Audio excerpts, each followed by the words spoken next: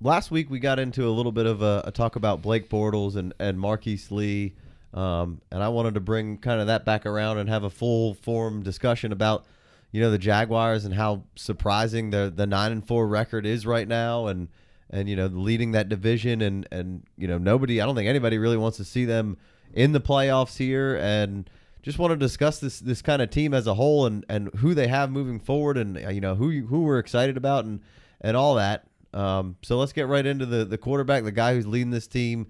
Last week, me and Jay Wayne were kind of buried him. Yeah, not buried him, but said that there's pretty much no way that we thought that the Jaguars would move forward really next year with Blake Bortles being the guy who is leading this offense, and Big Co was saying that why not, and they do have the option of they signed his fifth year option. They can basically cut him before 18 with no ramifications, but they owe him $19 million basically, which if you're gonna draft a young quarterback at that point, and maybe you move forward with Blake Bortles for 1 year for $19 million, which really isn't a terrible deal anymore in the grand scheme of things here.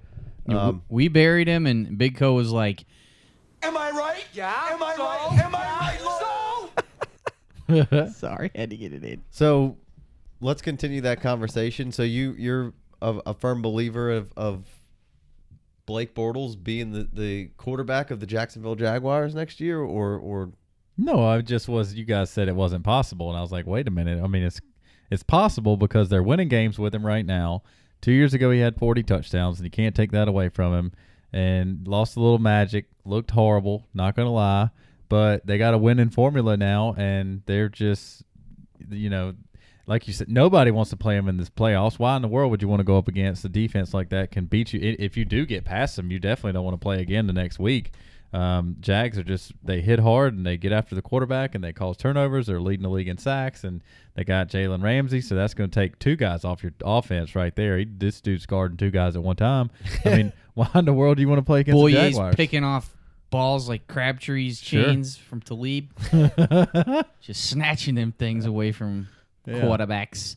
Well, they went out and they built a defense around Blake Bortles, so they didn't have to get into shootouts and win those shootouts. They don't have to count on Blake Bortles to win those shootouts, to win those games. They promoted a former offensive lineman, the offensive line coach, to be their head coach, and got the offensive line kind of situated and playing well. So they with their first two picks, they drafted a franchise cornerstone running back who can be a workhorse in Leonard Fournette, and then they went and took Cam Robinson. So they kind of bolstered up the two ends of things to basically not put it on the shoulders of Blake Bortles, who at times has lacked a ton of confidence. And I think that's the biggest problem with him and moving forward. Like, he looks good right now, but really, how good does he look? I guess. But there's been a lot of there's been a lot of blocks putting that wall back together for that confidence, and part of it was the adoption of a philosophy. First of all, you bring in old school Tom Coughlin,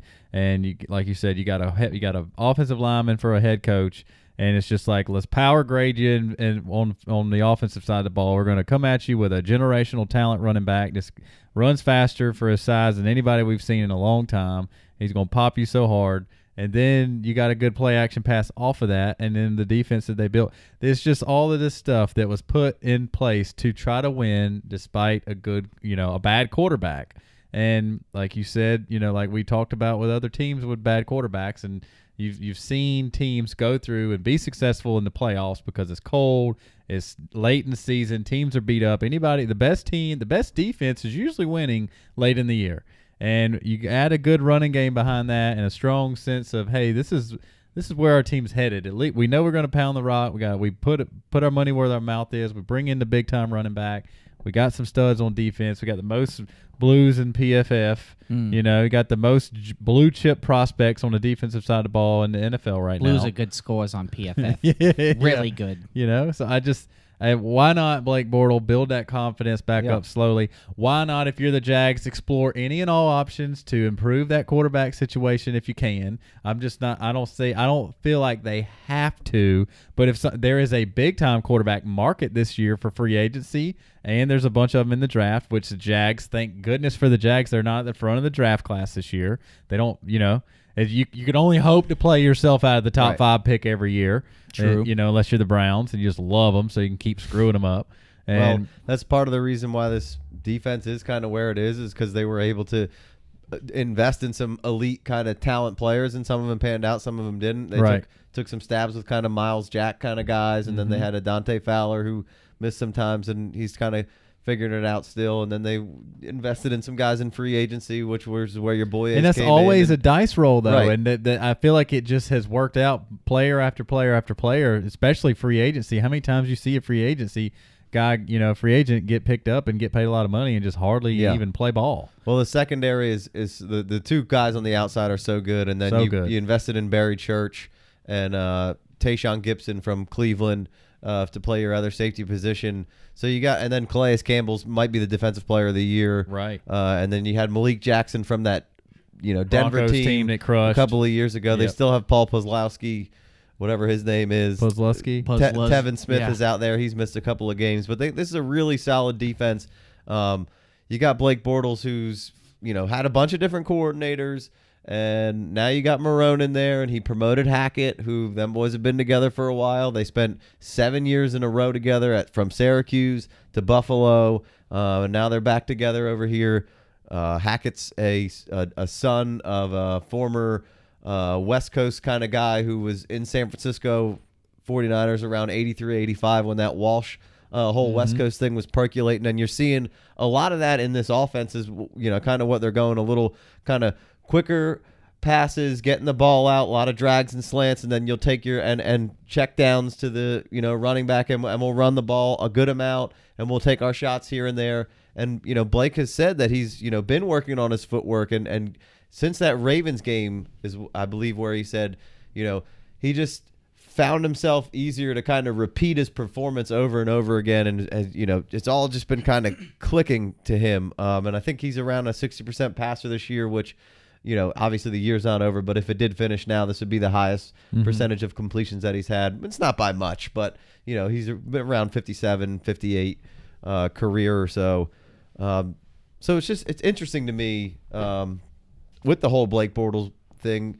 But I guess my question is just how well is he playing? Or is it that they know that Leonard Fournette's back there, they know they want to pound it for the most part, so they're stacking these boxes, and he should have perfectly easy, spongy windows to throw it into, time after time again. Sure. So I guess that's. But I mean, if that's what you're going to do, you saw this with Alex Smith in the beginning of the season, where then nobody was scared, and then all of a sudden Alex Smith was tossing it all over the place, and everything just kind of opened up a little bit. You saw this with kind of Dede Westbrook in this last game, where Dede, they were kind of, everyone was a little tight, and they were running a little bit of a spongy kind of soft zone. Dede ran a drag and kind of sucked in like he may or may not have been blocking, and all three guys that were in that zone kind of crashed down, and then Dede busted that thing back out to the corner and was just wide open. Right.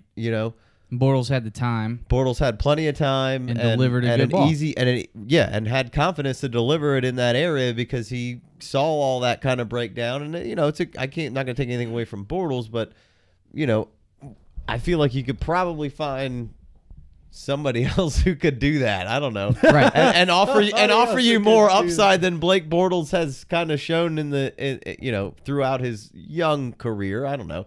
Well, so last week I came on and I basically tried to bury Blake Bortles, so I'm not ready to back off of that either, because I mean, he did have a good game. Like them boys beat up Seattle. The score looks closer than that game was. It was actually a pretty close game throughout the whole first half, and then the Jags defense kind of took over. Special teams got them to the 1 yard line.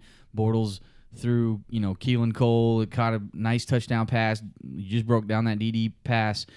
Bortles had time, and when he has time, and confidence, which is like the Right. biggest thing of a quarterback that you could possibly have. And you took it back needed. to the Ravens game. Like, he's been building this confidence for several games now, and so he's playing pretty good. Like, he has a good arm. He can throw a decent ball, but like, he was never really tested in this game. He was never really pressured in the face of adversity. He hasn't had to win the game for these dudes when they get into this when they get into the playoffs. Like, you need your quarterback to deliver Seattle at was times. shorthanded on some of the On defense, right? No. and on the road they're not typically as good. You know, if West Coast team coming playing at one. If the Jags continue to win, then maybe they don't have to go on the road too much. But you know, eventually the Jags are probably going to have to go on the road, whether it's to New England or to Pittsburgh, which they took care of business in Pittsburgh. But, Right. But they Bortles picked them threw off 5 times. Bortles threw it literally a total of like 12 or 14 times in that game. And they picked Roethlisberger off 5 times. He threw 5 picks, and he was about to be ready to be done after that game. After facing this defense. But you guys broke down their whole team, their defense, what they've been doing. Man, can this team draft wide receivers? It's ridiculous. And for all of those reasons, like, why wouldn't you go find someone better than Blake Bortles? I'm sticking with it. I still don't think he's the dude here next year. That's kind of my bottom line as well. Like, you have all these pieces in Don't this defense squander around this him, you know. with Blake Bortles, because it's gonna come. There's gonna come a time where your quarterback needs to make to a win play, the game for you, or at least make a play. Maybe not. Like Trent Dilfer won a Super Bowl. He didn't have to make too many plays because, like you said, defense shows up this time of year and can win for you. They travel. They're not going to have these. Typically, don't have the bad games that a quarterback could experience, whether it's offensive line being banged up or super solid pass rush that he's going against. But there's going to come a time when Blake Bortles is going to have to like do something with this confidence in a tight space in a big moment. And I don't know. Maybe he'll come through. You got to practice getting to those big moments. When Blake Bortles, when he was drafted. Remember when it hadn't been too long ago? Every single week you wanted to play somebody on your fantasy team going against the Jags. Yeah, hadn't been very long since you were picking up quarterbacks off the waiver wire to plug them in because they had the Jags. So like before this year, and last year was supposed to be different because they brought in the first round of, hey, let's improve this defense. But before this year, it was never okay to punt. It was like, hey, we got to press the ball. We got to do something. You're young, but you can run. Get out of the pocket, make a play, extend the play. Try not to get sacked a million times. You're big. You can get hit. We took you very high in the draft. We got all the confidence, and we need you. You're our savior. It's like now that unfortunately he got benched in the beginning of the year, right? He got ran into the ground from a team that was just the hapless Jags who've gone through a quick, awesome, cool little conversion here to where there's the defense can win them ball games. We saw the Vikings win them games last year. Their defense, the defense for the Jags, just been fantasy darlings. If you got the Jags defense on your fantasy team, you probably if you have any other good players, you're probably leading the league in points because they're tripling up everybody in fantasy points scored. Them and the Ravens, and it's just like all those things add up to. All right, just take that check down. Take what the defense gives you. Use that field position that your defense can give you to get to a W, because how many times do we hear a guy that gets good stats that's losing say, I just want to win? Or if they did win and they're like, hey, you threw for 4 touchdowns, like, well, my guys played good and we got the W. That's all that matters. Mm-hmm. So the best thing that Blake Bortles can do is continue to help this team win, and that's what matters. His numbers and all this other effectiveness is not a bit. A W is a W, and there's your effective quarterback. Yeah, the Jags don't care how they got the W. Right. So they're not used to winning. There's still a house divided here on Blake Bortles a little bit, but quarterbacks don't grow on trees. So and you've seen a little bit of development from Blake Bortles and not be a huge turnover machine, which is the Blake Bortles that we've seen. There's been pick sixes out the yin yang with this guy, and that's just what you're trying to avoid. And it's been a lot better, like you said. He's got pieces around him that can help him, not have to force it down the field, and it's okay to give it to the defense and just take what they give you and get out of there without giving the other team good field position. Exactly. It's nice to be talking about Blake Bortles on a confidence high for once, I guess. So speaking of a confidence high, let's take a break. We'll be back with some more Jaguars talk.